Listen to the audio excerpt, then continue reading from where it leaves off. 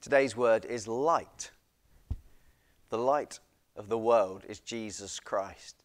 Light has come into the world, but the verse continues, but men loved the darkness. Because that's what the light does.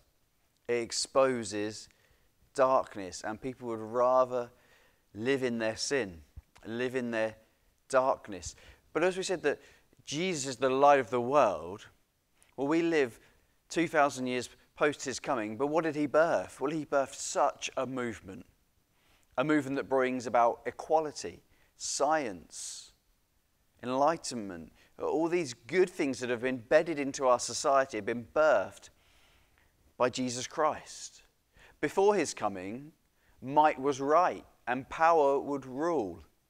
But he upended that system by becoming the weakest. He became a man, which is lower than God, obviously, but lower than that, he lowered himself right to the point of death, even death on a cross.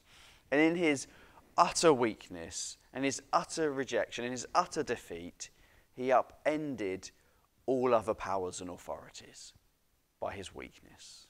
So the light of the world sheds light into our life, even if you don't realize it. Christianity is the air we breathe in the West. And people who attack Jesus use Jesus' wisdom in their attacks. But do you want to hide in the darkness? The light has dawned. Step into the light.